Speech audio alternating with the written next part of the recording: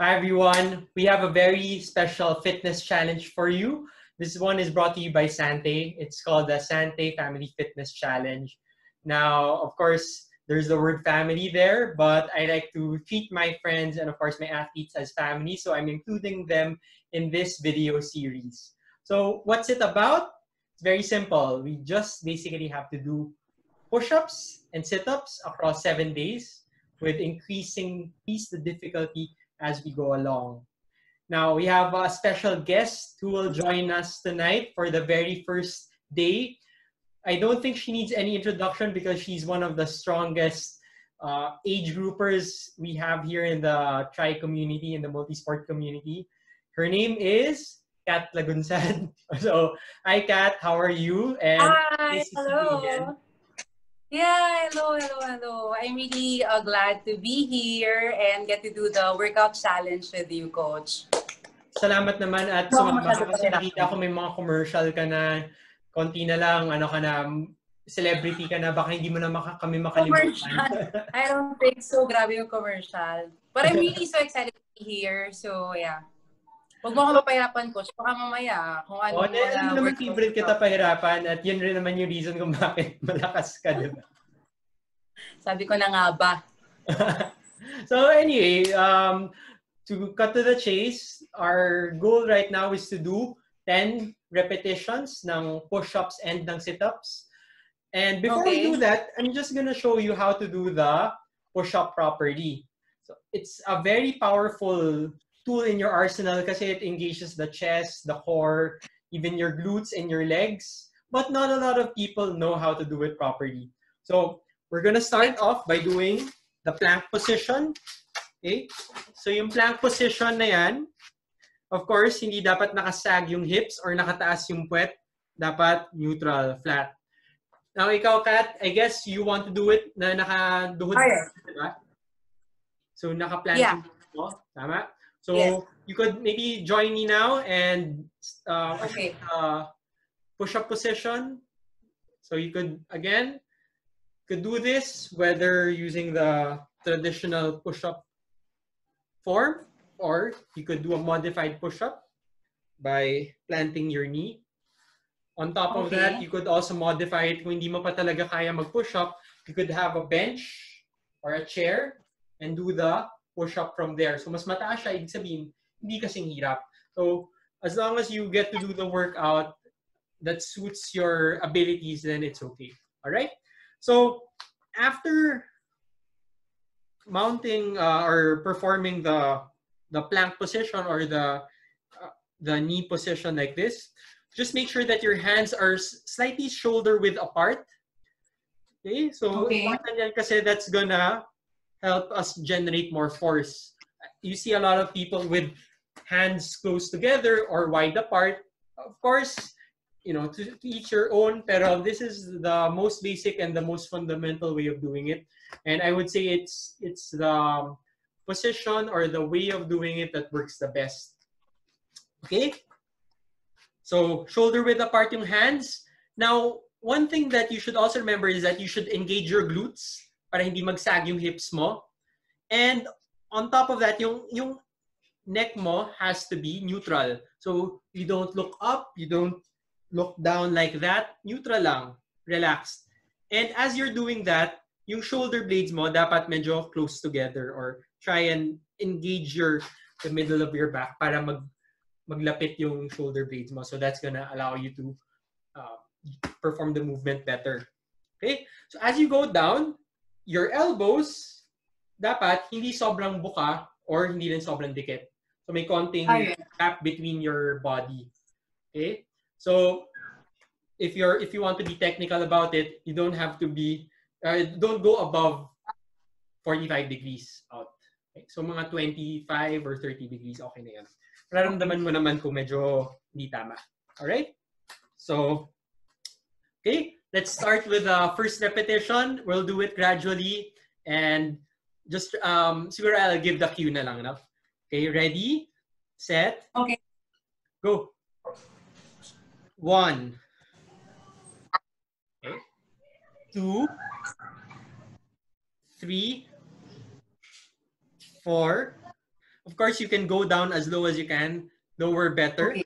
Pero kung hindi mo pa kaya, kahit half push-up muna. Okay? 4, 5, 6, 7, 8, 9, last one, and 10. Okay, so that's the first part of the workout. The next one is, of course, the sit-up. So important naman yung sit-up. Tama rin yung form natin. So when we do the sit-up, just make sure that your feet are planted on the ground. Yung knees mo, pwedeng nasa close to 45-degree angle. Kasi hindi sobrang lapit, hindi rin sobrang layo. If you need someone to assist you, pwede niyang hawakan yung feet mo para hindi umangat. Pero if you're doing it properly, you wouldn't really feel na umaangat yung paa mo. Kasi the reason why that happens is because people tend to engage their hip flexors too much instead of engaging their abdomen. So again, if it goes up at hindi mo siya makontrol, you need to reevaluate how you're doing it. Okay? Okay. Once you... Alright, we'll be doing it now? Yes, you could, you could start now with the sit-up position. Alright? Sige. Okay. So try and, siguro, lapit pa ng konti yung feet mo para planted siya sa ground, Kat. Lapit pa, konti. Yan, alright? So, okay. Plant your lower back on the ground. Dapat nakalapat siya. In fact, you could drive it down para mas may leverage ka. And then, our goal is to lift your shoulder blades off the ground. That's all you need to do a proper sit-up. So you see a lot of people going too high. Na ganyan. Okay. That's a fancy way of doing it. Pero what happens when you go above that particular range, ang mas na-engage na, again, yung hip flexor. So I'm not saying it's bad. For some people with lower back problems, possibly, hindi siya okay. Pero actually, the most effective part of the sit-up is this part. So you just need to make sure that your shoulder blades are off the ground. You could put your hands behind your neck or behind the back of your head. Just make sure that you don't pull up. Kasi if you pull up, masistrain yung neck mo.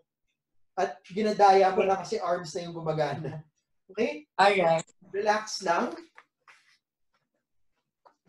And your elbows can be wide apart like this or close together. Just remember na hindi ka ihila. Okay? So, let's start with the first repetition. And 1, 2. Now, remember, hindi mo dapat ibabaksak yung katawan mo after the repetition. So, back to the starting position gradually then. Okay, let's continue. 3, 4, 5, 6, 7, 8, 9, and last one, 10.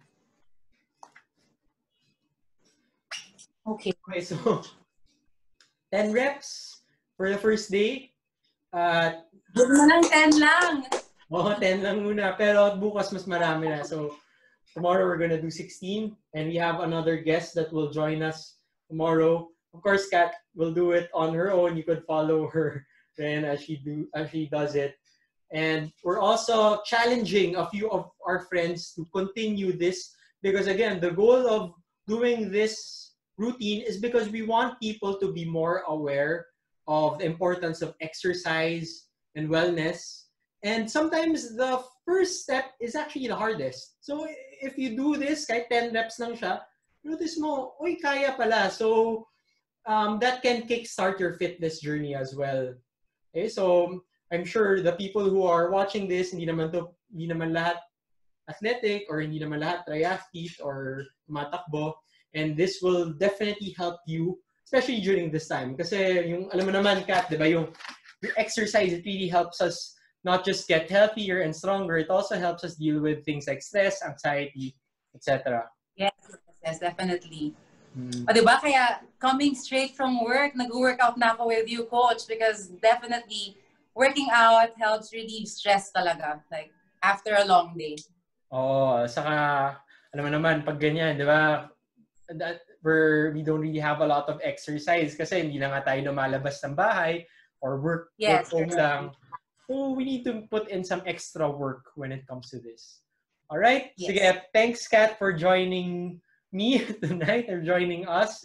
And we're really looking forward to seeing you on the podium again once races resume. So we're gonna count on that. And ngayon pa lang pinaghahandaan na natin yan, di ba?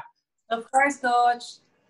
Ayan. So thanks, Kat, for, again, giving us your time. So, of course, everyone, stay safe and always think positive, but of course, stay negative. All right, guys. See you soon. Bye!